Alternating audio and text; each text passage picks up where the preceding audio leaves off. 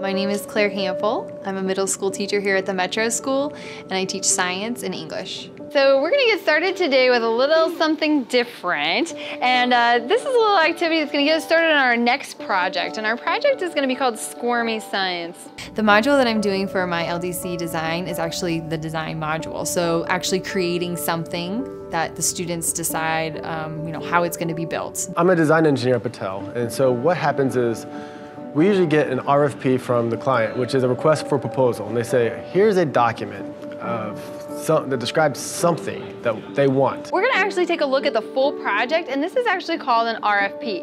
And this is kind of what a customer would come to you with in wanting to create something. So you might be thinking, well, what are we creating? So we're gonna actually create a habitat for our new friends, the mealworms. So you have to kind of interpret all these parameters and all these requirements that they want, and then give them a proposal. Proposal is like a concept as well as costing and schedule to develop that gadget or widget that they want. The challenge is really to create an inexpensive, of course that's key, right? Inexpensive, cool looking, because who doesn't want some toy that's really cool looking, right? And something that will actually keep the mealworms alive, for it to be created into an actual educational toy for teachers and mostly kids to play with.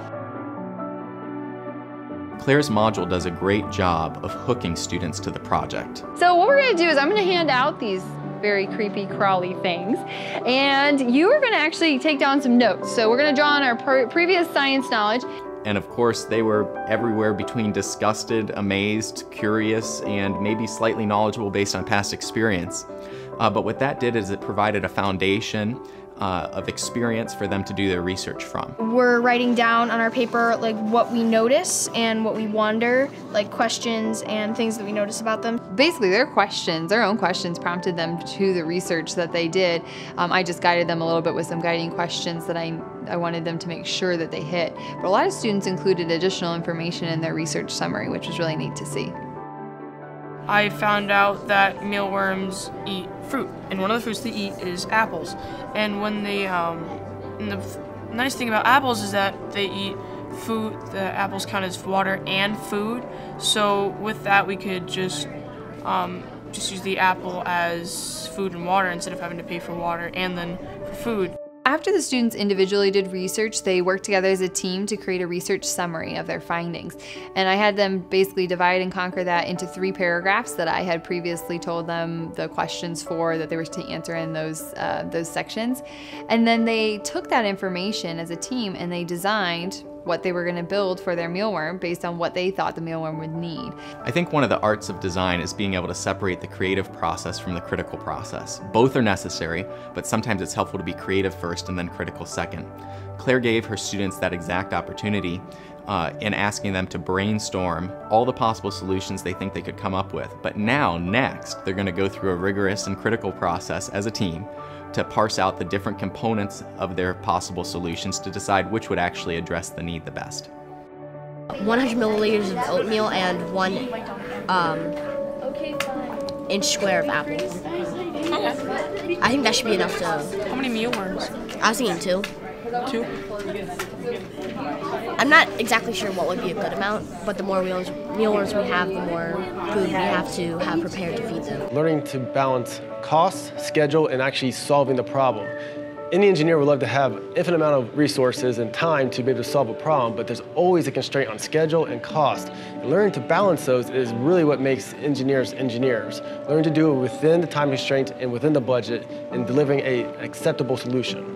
Maybe not the 100% best solution, but a solution that meets all the requirements is always the best. Narrowing down these great ideas, these creative ideas, and bringing it down to a realistic place where we can all agree as a group, or the kids can all agree as a group, what the best design is. And so I actually have a decision matrix, and the decision matrix, they're going to list their top ideas and then evaluate them based on the criteria that is in the rubric. So they're going to write up a formal proposal, they're going to draw their design, and then they're going to actually build it. I often say that the essence of STEM education is production, and the fact is all students actually want to make something valuable. And so I was just so excited to see today, but not surprised actually, that Claire's design module had the students asking, could we sell the things that we're making for profit. He's like, can we sell it? Can we make money? And I was like, well, when you grow up and become engineers, yes, take the engineering around with you. Definitely.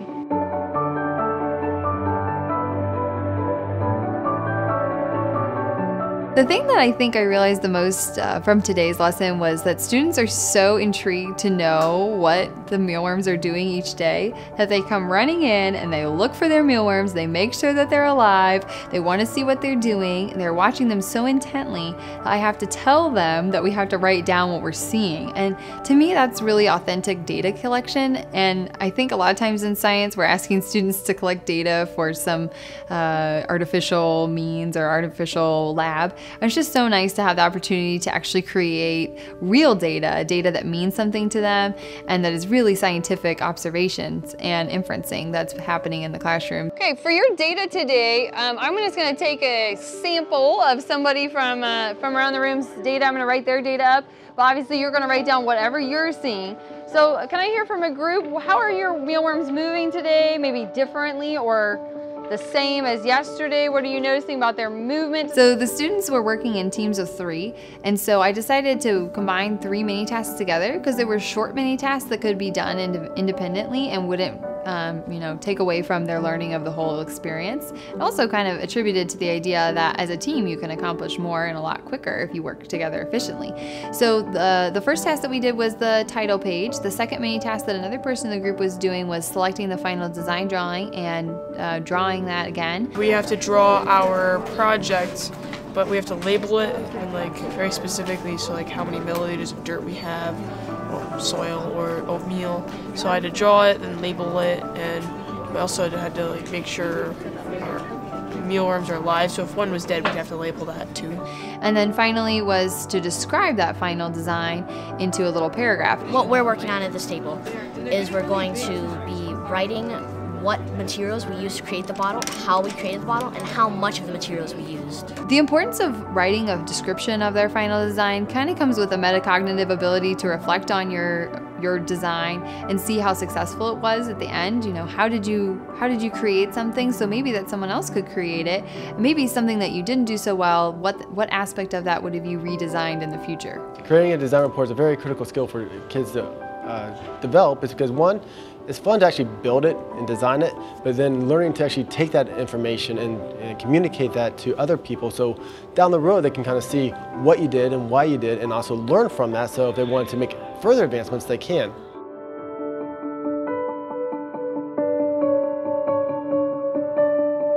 My final step in the process was really taking a look at what the students did and sharing that with the Battelle scientists and seeing what their expectations were and if the students met those. And if they didn't, what could we do differently to teach it in a different way or modify what we have to make it even better? They described pretty detailed how much water they used, how much they weighed before and after, the size of bottle and container they went in there, and the type of foods they used. So, I mean, I think the description of what they did was pretty good. When we came back to the end of it, he was very impressed with the work that the students had created.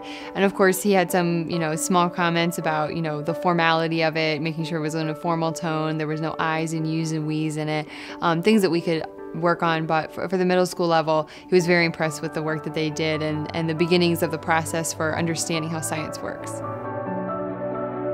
We all are digging deep, we all work really hard in planning authentic experiences for our students, and I think that this shift to a design module really just takes it to the next level of just being a little bit more intentional with the way that we're planning things to help our kids think more critically. So not just designing once and turning in that science fair project, but actually going back and evaluating within the task still before it's finally due. And I think that small change can make a huge impact on your students' learning.